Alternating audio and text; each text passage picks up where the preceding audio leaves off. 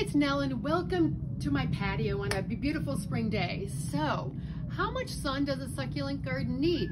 Well, it depends. So I live in Tucson, Arizona in the desert. It's very sunny here all year long, but this is a north-facing patio.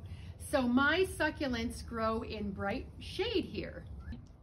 I used to live in Santa Barbara, California, which is Southern California on the coast, and I grew succulents in part sun and full sun, and they did great, but there was the fog and the sun was not as intense as it is here.